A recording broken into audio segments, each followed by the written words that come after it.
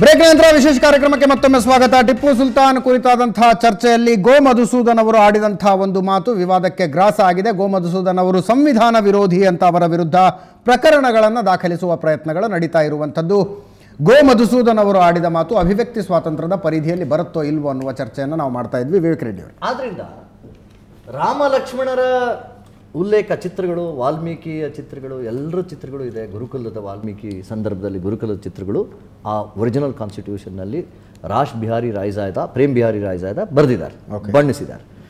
ಈಗ ಪ್ರಶ್ನೆ ಇರೋದೇನಂತಂದರೆ, ಸಂವಿಧಾನದಲ್ಲಿ ಆ ವ್ಯಕ್ತಿಗಳ, ಆ ಐತಿಹಾಸಿಕ ವ್ಯಕ್ತಿಗಳ ಚಿತ್ರಗಳನ್ನ ಬರೆದಿದ್ದ ಮಾತ್ರಕ್ಕೆ ಅವರ ಒಂದು ಕ್ಯಾರೆಕ್ಟರ್ ಬಗ್ಗೆ ಅದು ಫುಲ್ ಪ್ರೂಫಾ ಅಥವಾ ಅವ್ರ ಬಗ್ಗೆ ಕ್ಯಾರೆಕ್ಟರ್ ಬಗ್ಗೆ ಅದೇ ಪ್ರೂಫಾ? ಈಗ ರಾಮನ ಬಗ್ಗೆ ಸಂವಿಧಾನದ ಮೂಲ ಪ್ರತಿಯಲ್ಲಿ ಚಿತ್ರಗಳು ಬಂದ ಮಾತ್ರಕ್ಕೆ ಎಲ್ಲರೂ ಪ್ರಶ್ನಾತೀತರ. ಶ್ರೀರಾಮನ ಬಗ್ಗೆ ಅನೇಕ ಜನರು ಸಹಜವಾಗಿ ಮಾತಾಡ್ಕೊಂತಾರೆ. ಮರ್ಯಾದ ಪುರುಷೋತ್ತಮ ವಾಪಸ್ ಬಂದು ಲಂಕೆನ ಗೆದ್ದ ಮೇಲೆ ವಾಪಸ್ ಬಂದು ರಾಜನಾದ ಮೇಲೆ, ಅಯೋಧ್ಯೆಯ ರಾಜನಾದ ಮೇಲೆ ಒಂದು ಸಣ್ಣ ಸಂಶಯದ ಆಧಾರದ ಮೇಲೆ ಹೆಂಡತಿನ ಇದಕ್ಕೆ ಕಳಿಸ್ದ, ಬೇರೆ ಕಡೆ ಕಳಿಸ್ದ ಅಂತ ಒಂದು ಪ್ರಶ್ನೆ ಎತ್ತಾರೆ ರಾಮನ ಮೇಲೆ. ಒಂದು ನಿಮಿಷ, ಸಂವಿಧಾನದಲ್ಲಿ ಈಗ ಈ ಪ್ರಶ್ನೆ ಎತ್ತಿದ್ರೆ ಸಂವಿಧಾನದಲ್ಲಿ ಅವ್ರದ್ದು ಚಿತ್ರಿಸಿದ್ದಾರೆ ಅಂತ ಅಂದಿದ್ ಮಾತ್ರಕ್ಕೆ ನಾವು ಇಲ್ಲ ಇದು ಪ್ರಶ್ನೆ ಮಾಡೋಂಗೆ ಇಲ್ಲ ಅಂತ ಹೇಳಲಿಕ್ಕೆ ಸಾಧ್ಯನಾ? ಇಲ್ಲ. ಇಲ್ಲಿ ಒಂದು ತಪ್ಪು, ಒಂದು ಪ್ರಮಾದ ಆಗ್ತಾ ಇದೆ.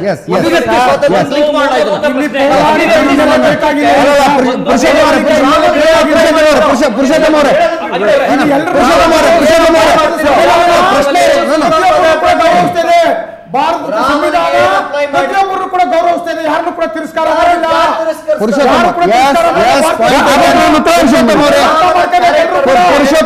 ಪುರುಷೋತ್ತಮ ಅವರೇ, ಇಲ್ಲಿ ಎದ್ದಿರುವಂತಹ ಪ್ರಶ್ನೆ, ಸಂವಿಧಾನದ ಮೂಲ ಪ್ರತಿಯಲ್ಲಿ ಒಬ್ಬರ ಚಿತ್ರ ಬಂದು ಅಂದ ಮಾತ್ರಕ್ಕೆ ಆ ವ್ಯಕ್ತಿ ಪ್ರಶ್ನಾರ್ಹ ಹೌದು ಅಲ್ವೋ? ಪ್ರಶ್ನಾತೀತನ?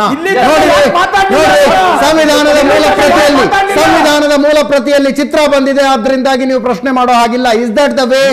ಹೌದು ಅನ್ನೋದಾದ್ರೆ ನೀವು ರಾಮ ಲಕ್ಷ್ಮಣರನ್ನು ಪ್ರಶ್ನೆ ಮಾಡೋ ಹಾಗಿಲ್ಲ, ಟಿಪ್ಪು ಸುಲ್ತಾನ್ ಪ್ರಶ್ನೆ ಮಾಡೋ ಹಾಗಿಲ್ಲ. ಸಂವಿಧಾನ ಜಾರಿಯಾಗಿ 67 ವರ್ಷ ಆಗಿದೆ, ಇಲ್ಲಿ ತನಕ ಯಾಕೆ ಪ್ರಶ್ನೆ ಆಗ್ಲಿಲ್ಲ? ಯಾಕೆ ಅಂದ್ರೆ ಟಿಪ್ಪು ಸುಲ್ತಾನ್ ಚಿತ್ರ ಇದೆ ಅನ್ನೋದು ಹೇಳಿದಂತಿದ್ದ ಇಲ್ಲಿ ಈ ಪ್ಯಾನೆಲ್ ಡಿಸ್ಕಷನ್ ನಲ್ಲಿ ಪ್ರಚೋದನೆ ಮಾಡ್ತಕ್ಕಂಥದ್ದು ಇದು ಯಾವುದು? ಇದು ಗೋಮಧುಸೂದನ್ ಅವರು ಉತ್ತರ ಕೊಡ್ಲಿ ಅದಕ್ಕೆ. ಗೋಮಧುಸೂದನ್ ಪ್ರಚೋದನೆ ತಮ್ಮ ಅಭಿಪ್ರಾಯವನ್ನ ಹೇಳಿದ್ರು.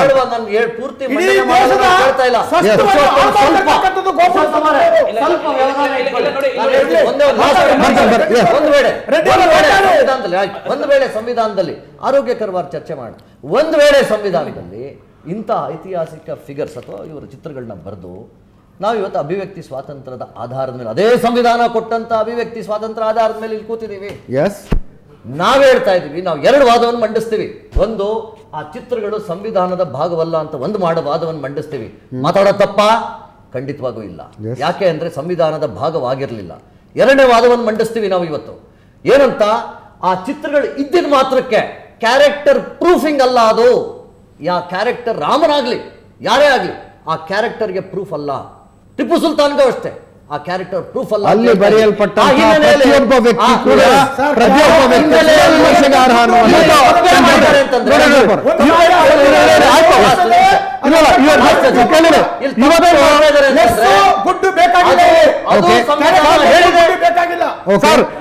ಚರ್ಚೆ ಅಲ್ವೇ ಅಲ್ಲ, ಚರ್ಚೆ ಅಲ್ಲ.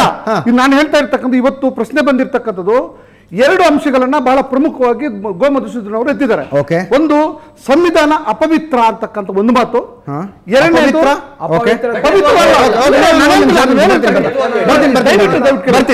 ಸಂವಿಧಾನ, ಸಂವಿಧಾನ ಪವಿತ್ರವಲ್ಲ ಅಂತಕ್ಕಂಥ ಒಂದು ಮಾತು. ಎರಡನೇದು, ಸಂವಿಧಾನ ಬರೆದಿರ್ತಕ್ಕಂಥದ್ದು ತಪ್ಪು ಅಂತಕ್ಕಂಥ ಎರಡನೇ ಮಾತು. ಇದು ವಿಚಾರ.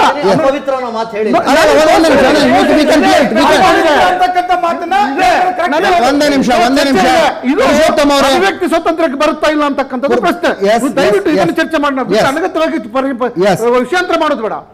ಈಗ ಸಂವಿಧಾನ ಅಪವಿತ್ರ ಅಥವಾ ಪವಿತ್ರವಲ್ಲ ಅಂತಕ್ಕಂಥದ್ದು ನಿಜವಾಗ್ಲೂ ಸಹ ತಪ್ಪು ಅಂತಕ್ಕಂಥ ಮಾತನ್ನ ಅದು ಯಾರು ಒಪ್ಪುವಂಥದ್ದಿಲ್ಲ. ಅದು ಇನ್ನೊಬ್ಬರ ಭಾವನೆಗಳಿಗೆ ಧಕ್ಕೆ ಆಗುತ್ತೆ. ಯಾಕಂದ್ರೆ ಫರ್ಟಿಲಿಟಿ ಅದು unity integrity of the nation ಅಥವಾ ಒಂದಷ್ಟು ವರ್ಗಕ್ಕೆ ತೊಂದರೆ ಆಗ್ತದೆ ಅಥವಾ ಭಾವನೆಗಳಿಗೆ ಧಕ್ಕೆ ಆಗುತ್ತೆ ಅಂತಕ್ಕಂಥದ್ದು ವಿಚಾರ ನಾವು ಎಲ್ಲರೂ ಒಪ್ಪಲೇಬೇಕಾಗಿರ್ತಕ್ಕಂಥ ವಿಚಾರ. ಅದನ್ನು ಸಂವಿಧಾನದಲ್ಲೂ ಹೇಳಿದ್ದಾರೆ. ನಿಮಗೆ ಕೊಟ್ಟಿರ್ತಕ್ಕಂಥ ಮೂಲಭೂತ ಹಕ್ಕುಗಳನ್ನ, ವ್ಯಕ್ತಿ ಸ್ವಾತಂತ್ರ್ಯವನ್ನ ಅಥವಾ ಮಾತಾಡುವಂತ ಸ್ವಾತಂತ್ರ್ಯವನ್ನ ಇನ್ನೊಬ್ಬರಿಗೆ ಧಕ್ಕೆ ಆಗದ ರೀತಿಯಲ್ಲಿ ಇರಬೇಕು. ಅದು ಧಕ್ಕೆ ಆಗುವಂತ ರೀತಿಯಲ್ಲಿ ಇರಕೂಡದು. ಅದು ಸ್ಪಷ್ಟವಾಗಿ ಹೇಳ್ತಾರೆ. ಇಲ್ಲಿ ಮಾತಾಡಬೇಕಾಗಿರ್ತಕ್ಕಂಥ ವಿಚಾರ ಅಪವಿತ್ರ, ಸಂವಿಧಾನ ಅಪವಿತ್ರ ಮತ್ತು ಸಂವಿಧಾನ ನಾವು ಒಪ್ಪೋದಿಲ್ಲ, ತಪ್ಪು ಬರೆದಿರೋದೇ ತಪ್ಪು ಅಂತಕ್ಕಂಥ ಮಾತಿದೆಯಲ್ಲ, ಅದು ಖಂಡಿತವಾಗ್ಲೂ ಖಂಡನೀಯವಾಗಿರ್ತಕ್ಕಂಥ ವಿಚಾರ. ಈ ದೇಶದಲ್ಲಿ ಪ್ರತಿಯೊಬ್ಬ ನಾಗರಿಕನೂ ಸಹ, ಈ ದೇಶ 1949ರಿಂದ ಈಚೆಗೆ ಪ್ರತಿಯೊಬ್ಬ ನಾಗರಿಕನೂ ಸಹ ಬಹಳ ಏನು ಪ್ರಿಯಂಬಲಲ್ಲಿ ಸ್ಪಷ್ಟೋಕ್ತಿ ಇದೆ, ಏನು ಸಾರ್ವಭೌಮ ಸಮಾಜವಾದಿ ಜಾತ್ಯತೀತ ಪ್ರಜಾಸತ್ತಾತ್ಮಕ ಗಣರಾಜ್ಯ ಅಂತಕ್ಕಂಥ ಇನ್ನೊಂದ್ಸಲ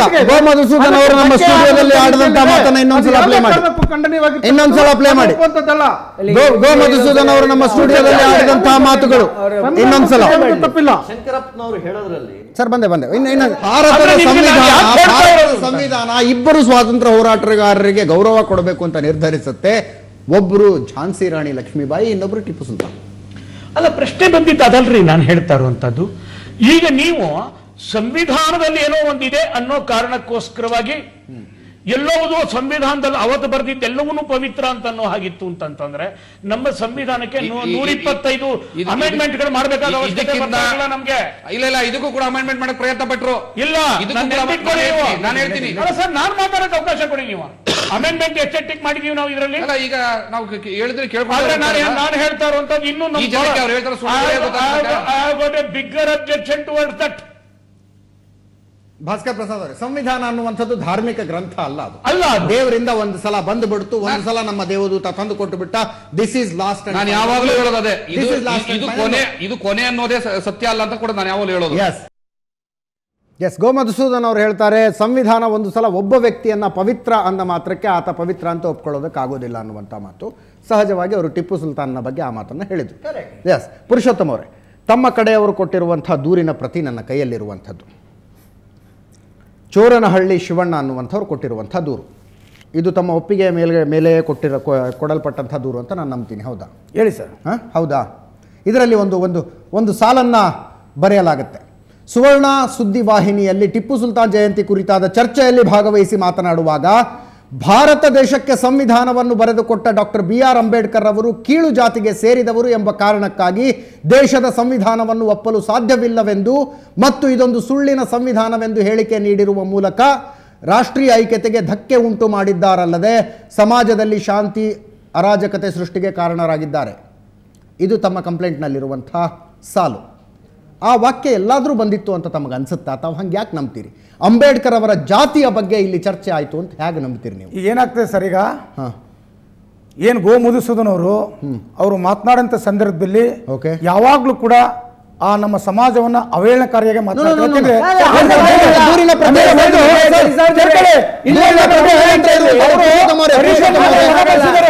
ಹರಿಜನರನ್ನ ಪದ ಬಳಸಿದ್ದಾರೆ ಸರ್, ಹರಿಜನ ಅಂತಕ್ಕಂಥ ಪದ ಬಳಸಿದ್ದಾರೆ ಅವರು. ಪುರುಷೋತ್ತಮ ಅವರೇ, ಪುರುಷೋತ್ತಮ ಏನ್ ಚರ್ಚೆ ಮಾಡ್ತಾ ಇದ್ದೀವಿ, ಏನ್ ಮಾತಾಡ್ತಾ ಇದ್ದೀವಿ?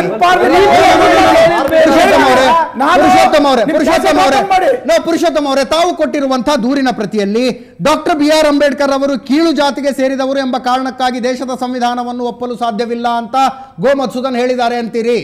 ಇದನ್ನ ನೀವು ಸಮರ್ಥನೆ ಮಾಡ್ಕೊಳ್ತೀರಾ? ಸುಳ್ಳು ಕಂಪ್ಲೇಂಟ್ ಅಲ್ವಾ? ಇದನ್ನ ನೀವು ಸಮರ್ಥನೆ ಮಾಡ್ಕೊಳ್ತೀರಾ?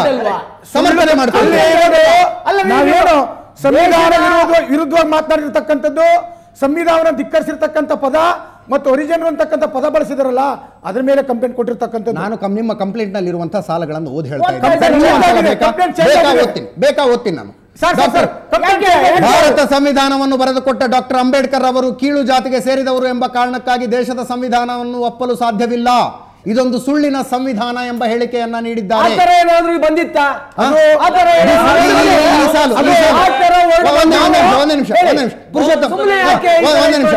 ಪುರುಷೋತ್ತಮರು ಈ ಕಂಪ್ಲೇಂಟ್ ಮನುಷ್ಯನಿಗೆ ಅದು ಸಹಜ.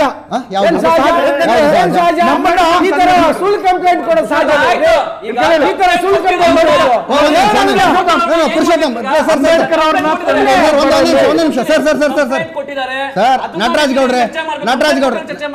ನಟರಾಜ್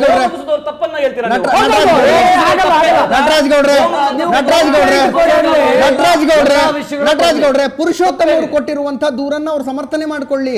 ಅವ್ರಿಗೊಂದು ಅವಕಾಶ ಕೊಡ್ತಾ ಇದೀವಿ ಸರ್, ಅವ್ರಿಗೊಂದು ಅವಕಾಶ ಕೊಡ್ತಾ ಇದೀವಿ. ಪುರುಷೋತ್ತಮ ಅವರೇ ಬರ್ದಿರ್ತಕ್ಕಂಥದ್ದಲ್ಲ ಅದು, ಪುರುಷೋತ್ತಮ ಬರ್ದಿರ್ತಕ್ಕಂಥದ್ದಲ್ಲ ಅದು. ಓಕೆ, ಯಾರು ಬರ್ದಿರೋದು ಅದು? ಓಕೆ, ಹಾಗಾದ್ರೆ ಈ ದೂರು ತಪ್ಪು ಅಂತೀರಿ? ಅದನ್ನ ನೋಡ್ತೀವಿ, ಸರಿ ತಪ್ಪು ಅಂತ ವಿಚಾರಣೆ ಮಾಡ್ತೀವಿ. ಓಕೆ, ಸರಿ ತಪ್ಪು ಅಂತ ವಿಚಾರಣೆ ಮಾಡ್ತೀವಿ. ಸೆಂಟೆನ್ಸ್ ಬೇರೆ ತರ ಇರ್ಬೋದು, ಪರಿಶೀಲನೆ ಮಾಡ್ತೀವಿ. ಅದನ್ನ ಸೆಂಟೆನ್ಸ್ ನಲ್ಲಿ ಪರಿಶೀಲನೆ ಮಾಡ್ತೀವಿ. ವಿಷಯಗಳನ್ನ ಒಂದೇ ಒಂದು ಪಾಯಿಂಟ್ ಬರ್ತೀನಿ. ಒಂದೇ ಒಂದು ಪಾಯಿಂಟ್ ಹೇಳಲಿಕ್ಕೆ ಬರ್ತೀನಿ. ಇವತ್ತು ಯಾವ ಟೈಪಲ್ಲಿ ನಡೀತಾ ಇದೆ ಅಂತ ಹೇಳಿದ್ರೆ, ಸಂವಿಧಾನ ಅಂದ ತಕ್ಷಣ ಸ್ವಲ್ಪ ಸಾಹೇಬ್ರ ಒಂದೇ ನಿಮಿಷ ಕೈ ಮುಗಿದು ಕೇಳ್ಕೊಂಡು ಪ್ಯಾನಲ್ ಡಿಸ್ಕಷನ್ ಇದೆ. ಸಂವಿಧಾನ ಅಂತ ಹೇಳಿದ ತಕ್ಷಣ ಡೈರೆಕ್ಟ್ ಆಗಿ ಡಾಕ್ಟರ್ ಅಂಬೇಡ್ಕರ್ ಹತ್ರ ಹೋಗ್ಬೇಕು. ಬೇರೆ ಯಾರು ಅದರ ಇದ್ರೊಳಗಡೆ ಎಲ್ಲರೂ ಸೇರಿ ಬರೆದ್ರು ಅಂತ ಹೇಳೋದು ಒಂದು ಭಾವನೆ ಇಲ್ಲ. ಎರಡನೇದು, ಈ ಕಂಪ್ಲೇಂಟ್ಗಳು ಬರೀಬೇಕಾದ್ರೆ ನಿಮಗೆ ಗೊತ್ತಿರಬೇಕು, ಯಾವ್ದಾದ್ರು ಒಂದು ಕಂಪ್ಲೇಂಟ್ ಬರೀಬೇಕಾದ್ರೆ ನೋಡ್ರಿ ಒಂಚೂರು ಇದನ್ನು ಸೇರಿಸ್ರಿ, ಆ 506B ಒಳಗಡೆ ಬರ್ತದೆ, ಇಲ್ಲ 307 ನಾವು ಬುಕ್ ಮಾಡಬಹುದ್ರಿ ಅಂತ ಹೇಳೋಂಥದ್ದು ಸಹ ಈ ಕುಯುಕ್ತಿ ಇದೆಯಲ್ಲ, ಈ ಕುಯುಕ್ತಿ ಇದರಲ್ಲಿ ಎದ್ದು ಕಾಣಿಸ್ತದೆ. ಇವತ್ತು ನೀವು ರೀಪ್ಲೇ ಮಾಡಿದಾಗ ಯಾವ್ದಾದ್ರು ಆ ವರ್ಡ್ ಬಂತ ಅಂತಕ್ಕಂಥದ್ದು ಯಾರಿಗೂ ಕೂಡ ಇಲ್ಲ. ಆಯ್ತಾ? ಪುರುಷೋತ್ತಮ ಅವರೇ, ತಮ್ಮ ರಿಯಾಕ್ಷನ್ ತಗೊಳ್ತೀನಿ. ಸರ್, ತಮ್ಮ ರಿಯಾಕ್ಷನ್ ತಗೊಳ್ತೀನಿ. ನಾನು ಆ ವರ್ಡ್ ಅನ್ನು ಯಾಕೆ ಪರ್ಟಿಕ್ಯುಲರ್ ಉಪಯೋಗಿಸ್ತೀನಿ ಅಂದ್ರೆ, ಇಲ್ಲಿ ಟ್ರಾನ್ಸ್ಪರೆನ್ಸಿ ಇದೆ. ನೀವು ಮೊನ್ನೆ ಯಾವಾಗ ನಡೆದಂತದ್ದನ್ನ ನೀವು ರೀಪ್ಲೇ ಮಾಡಿ ತೋರಿಸಿದ್ರಿ. ಆ ರೀಪ್ಲೇಲಿ ಈಗ ಭಾರತ ಸಂವಿಧಾನ ಬರೆದಂತ ಡಾಕ್ಟರ್ ಅಂಬೇಡ್ಕರ್ ಕೀಳು ಜಾತಿ ಇದಕ್ಕೆ ಸೇರಿದ್ದು ಅಂತ ಎಲ್ಲರೂ ಬರ್ದಿದ್ರ ಹೇಳದ್ ಬಂತದು ವರ್ಡಿಂಗ್ಸ್ ಬರಲಿಲ್ಲ. ಆದ್ರೆ ಇದೇನು ಅಂತ ಹೇಳಿದ್ರೆ, ಒಂದು ರೀತಿಯಲ್ಲಿ ಎತ್ತು ಕಟ್ಟಬೇಕು, ಅದು FIR ಅವ್ರ ಮನಸ್ಸಲ್ಲಿ ಇರಬಹುದು, ಕ್ವಶನ್ ಮಾರ್ಕ್ ಅವ್ರು ಇರಬಹುದು. ನೀವು ಸೈಕಾಲಜಿಲಿ ಟೆಸ್ಟ್ ಮಾಡಿ ಇರಬಹುದು, ಆದ್ರೆ ಮನಸ್ಸಲ್ಲಿ ಯಾಕಂದ್ರೆ ಈ ರೀತಿ ಪ್ರಚೋದನೆ ಮಾಡಿದರೆ ಇಂಥ ಬುದ್ಧಿ